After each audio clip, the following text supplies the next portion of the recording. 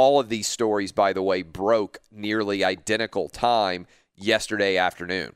And then the third major story I would say that is out there is that the ACC rushed to announce their plan for the college football season, and it is pretty much a blockbuster plan. Notre Dame, for the first time since 1887, will be a member of a conference.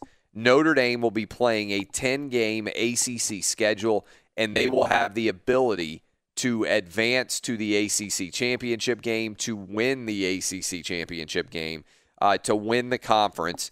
The ACC announcing a 10-game conference schedule, and Notre Dame being a part of their conference is a big deal. Also guarantees to the ACC now that if Notre Dame decides to ever join a conference between now and 2036, they will join the ACC. And the ACC also said they were open to 10 games in conference plus an additional game. So they potentially are willing to play 11 games. That additional game would have to be played in state and be out of conference. Well, what does that mean, you might be wondering? Well, it's the ACC attempting to put the onus on the SEC to either keep or cancel Georgia, Georgia Tech, Florida, Florida State, Louisville against Kentucky, and Clemson against South Carolina. Those are all games that are played in state to end the seasons in all four of those states, state of Georgia, Florida, South Carolina, and Kentucky. And those are massive rivalry games. And now the SEC will potentially have to figure out what their plan is going forward.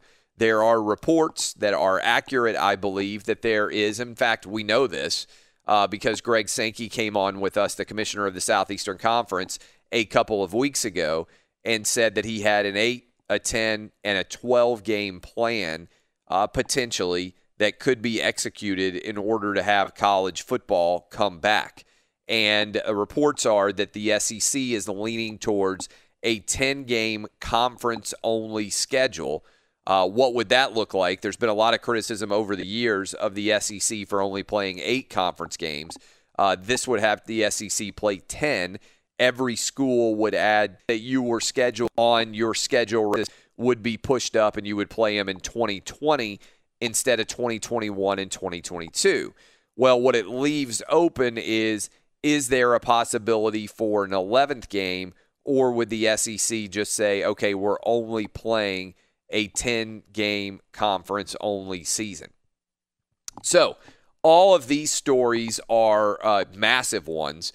All of these are circulating right now. I will say on the college football front, this is a really, really good sign for college football because we're getting closer and closer to at least the season beginning, even though obviously things are messy in terms of all the details that have to be unspooled in order for the season to happen. And if you go to a 10-game conference-only schedule, one thing that would allow you to do theoretically is at least create some bye weeks in the event that some players got sick on a team. You could have a little bit more flexibility in when those games would actually be played because you could build in a couple of additional bye weeks into the season. Now, I would think most Southeastern Conference football fans would be fine with doing away with some of the patsies and playing 10 full conference games, even if it meant you were playing 10 instead of 12. However, it raises some intriguing questions, as I just said, about those 4 big rivalry games: Georgia, Georgia Tech, Florida, Florida State, Clemson, South Carolina, Louisville, and Kentucky. And it also raises a larger issue out there about other big games that were scheduled to take place against the Big 12.